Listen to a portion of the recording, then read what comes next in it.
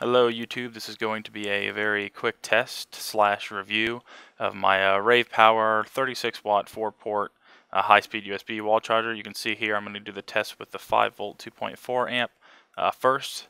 One side comes with just your average 2-prong that goes into the wall, and then from there you can plug in your 4 USB ports. 2 are at 2.4 amps and the other 2 are at 1.2. So this is the first test. We're going to start at 26% battery life, and we're going to go ahead and let it charge for an hour. And I'm going to go ahead and fast forward here in a second here. Let's see how the video went through here, and we'll skip ahead another little bit here in a second. But I really want to do this test to see if there was any difference in the actual charging speed. Now notice this is the 2.4 amp, so that should be equivalent to the iPad charger, which most people say is faster than the regular iPhone charger, which is only rated at 1 amp. So after an hour, we are coming up on an hour here. Notice I didn't start the timer till a minute. That genius idea didn't come until a minute after the fact. So officially, I believe it's at 86%. Even in the next minute, it comes to 86%. So we get a 60% charge, which is pretty fast. I mean, coming from 26% to 86%, just leaving it plugged in for an hour. So here in a second, we'll go ahead and give you a close-up here. Once I get it in focus, you can see that extra 2 minutes, it gave me an extra percent.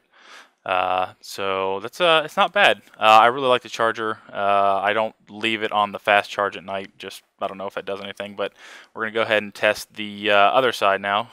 Again, I magically came home with 26% battery life. We're gonna go ahead and do the 5 volt 1.2 amp side, and I had the brilliant idea to go ahead and use a battery usage. I believe I can't remember the name of it. It's a Cydia tweak that allows me to see more detailed usage like that graph there.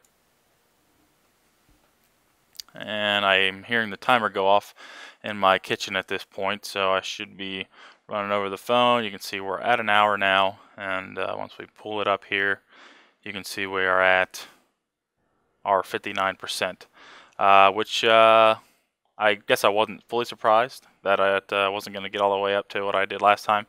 But you can see here we are getting about 1% per minute with a 2.4 amp, and we only got 33% in the hour with the 1.2 amp, which is only about 0.55 per minute.